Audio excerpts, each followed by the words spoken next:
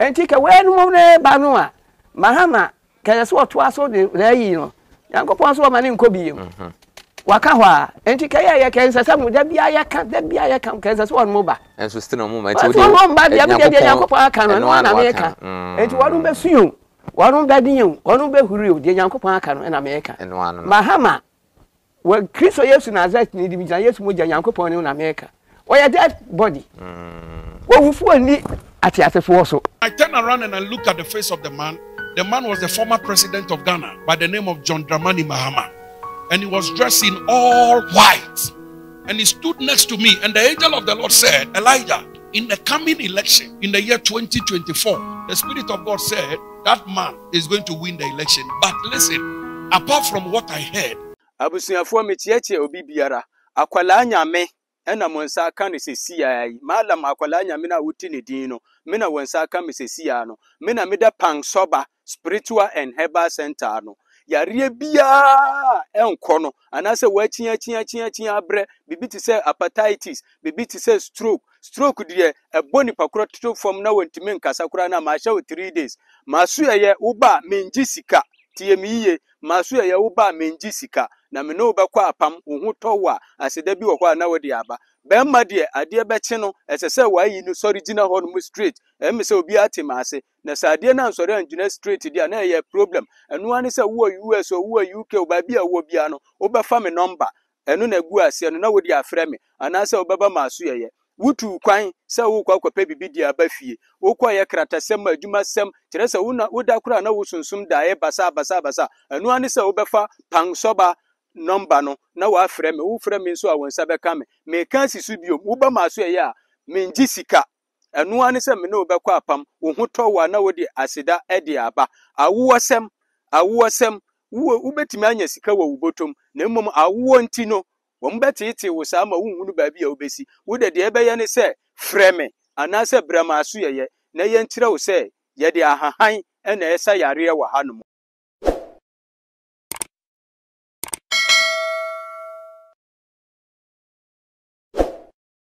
Nyankopon eka se yewura John Dramani Mahama enya de so betumi ato aso ebra okọ no first term no ewiye no os ontumi mane to aso enko no second term na ho ene Nyankopon ka kire ne se John Dramani Mahama ex-president his excellency wose oyetiase ewuo anase obi a wawuo sunsumu de yewura John Dramani Mahama wawu do be ka cho se John Dramani Mahama etiase bia no oye trofo eye dadafo wase me kan kire mo plain se John Dramani Mahama ontumi ma president biem isan se wa den wawu ena owufo nso so edi atiasefo so enyeye onwo obi wawu a oba bi di atiasefo so dabi atiasefo edi atiasefo so sana owufo nso so di owufo so na obi wawu di obeda batuma bi di atiasefo so enye djuma da biara da aha ayo Obemfo radio mo somfo Obemfo kwanjumani bia me ka cham se nane dedika wo hwe ye ne a no subscribe se bia betum the latest and trending stories na ida bremo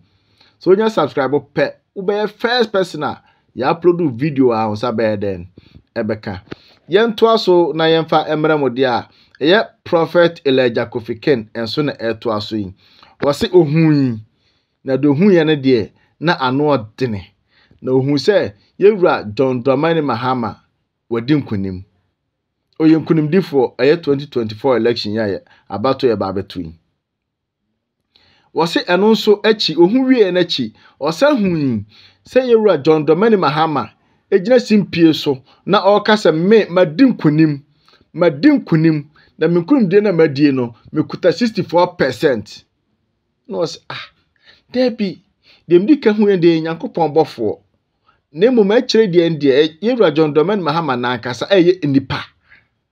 ebeda ye saa debi enso sure bebre ye den ewom debi ene yewura John Dramani Mahama so pese odim kunim de a ene also pe ba bi den efa wose eno akiri ene osa ate se odifo foforo bi so hye nkom ekase yewura John Dramani Mahama oye nkunim difo bedi nkunim 2024 election yi nanso anso no bedi nkunim no a kire oban honom ansa se yewura John Dramani Mahama bedi nkunim se onim nkunim momia ko nyenkotie enkom sha efa no ho ebre so eti ahyewu ene ekire de ndie so osaba be Ghana president biemu no omienko ne enkotie aha ye Obemfo radio musomfo Obemfo kwam dwumani yenkotie enkomsha ekoso edefa Yewura John Dramani Mahama eho enti wo bewu anu Nyankopon me ekotena radio so kan se obekwa ide ne baba obewu 2012 by 24th July 2012 yes ye meals sa ne baaye eno manti enti ka wenu ne ba no a Mahama ka so to aso de rayi no Nyankopon so ma ne nkobi yem waka hwa enti ka ye kensa samu da bia ya kan kensa so on moba enso still no moment we dey no mba bia bia Nyankopon aka no na me ka enti wonu be suyo wonu be dinyo wonu be huri o de Nyankopon aka no na me ka Mahama we Kristo Yesu Nazareth ni di bijan Yesu moja Nyankopon ni na me ka o ya dead body wo wufu ani atiasefo so Nyankopon asem tie ya no o wufu oni atiasefo so ne bi nsi da ne bi nso nsi da so obi a wawu da wakwasa maado no wasa abedi hene enye say na otumfo se tututi we so yati asefo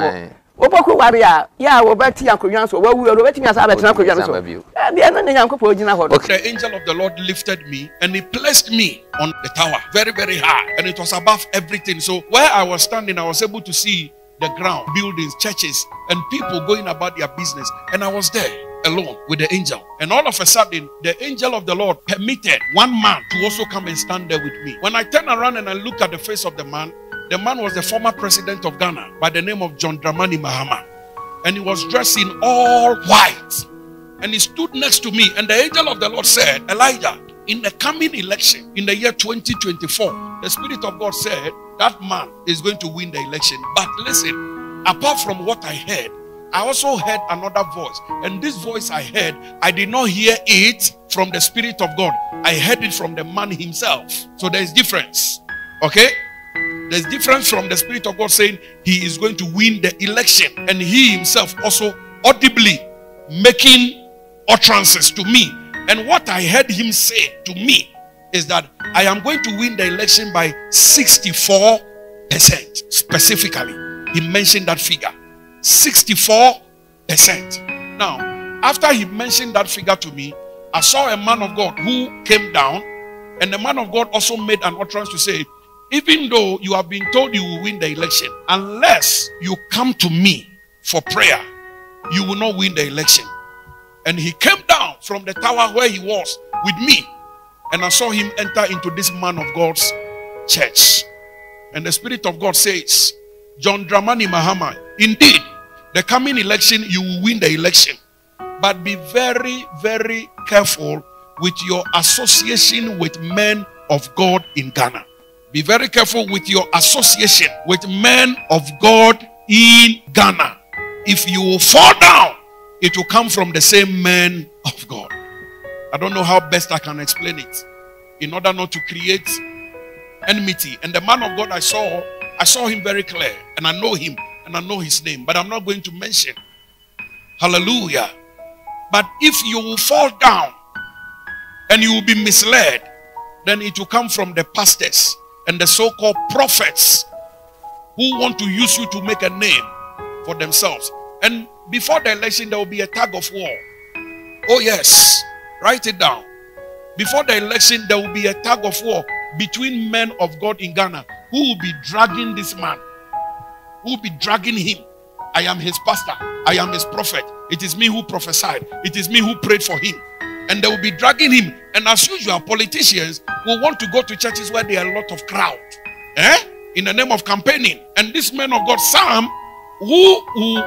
seemingly take it as though they have been disfavored before this man, will go behind him and work against him spiritually. So his downfall, if it will happen, it will happen